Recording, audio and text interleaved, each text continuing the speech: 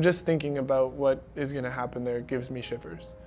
It's like, it's unbelievable, and it's going to be groundbreaking in my opinion. Like, that, just to be able to be with that energy and those people. I'm very, very fortunate that I get to do work for my community on behalf of all the Bullfrog customers, to work with these communities that want to build renewable energy projects and create inspiring examples for other people.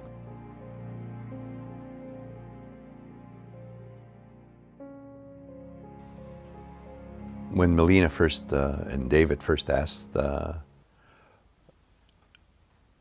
started talking about, you know, doing a project and the fact that we may be able to get a grant, you know, and I said, yeah, let's go for it. It's really hard to prove to others that you're really serious about change.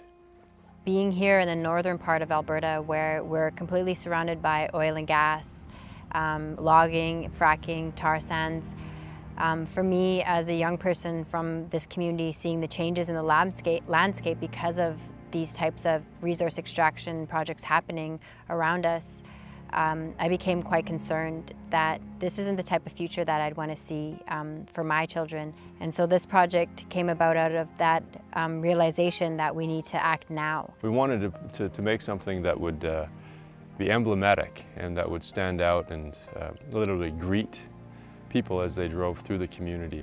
Well, once we got the go-ahead from the community meeting that people wanted to see solar, we started fundraising and writing proposals, and Bullfrog Power was the first to you know, say yes to our idea. That gave us really the seed money to start going out and approaching other foundations. So we took 80 solar panels and we decided to put them in a very central place in the community and connect it to I guess a symbolic place as well, in that it's the health center.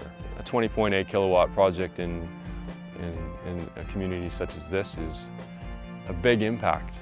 I think people are just really excited, and I'm really happy to see even the youth that helped us put up the project, how proud they are. You can see a twinkle in their eye. You can see the smile in their faces at the end of the day. This is so unique. I've never had the opportunity to connect so closely with a community that we've worked with. It is so emotional just to see, you know, at least 3, maybe 4 generations of this community come out to celebrate the solar project. I can see all those little kids that put their hands in the cement. Thank you, son, for all the energies. Thank you, son, for all the energies. Feeling a literal connection to it, but I can see them definitely being inspired to think beyond the oil that pollutes their land. I feel like this solar project is actually going to benefit the community. You know, when we first broke ground, I had tears of joy, just, you know, crying by myself. And now I'm like, finally it's sinking in that it happened, and I'm so happy. One of the things we have to do is don't dwell on a negative, you know, and that's what we've been trying to do.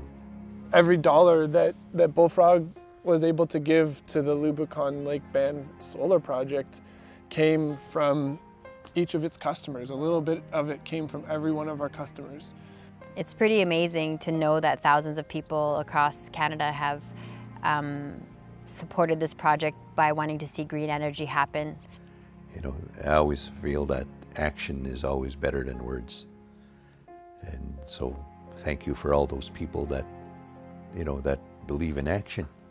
Because I mean, as they say, you know, a journey of 1,000 miles starts with that first step, right? So this is our first step.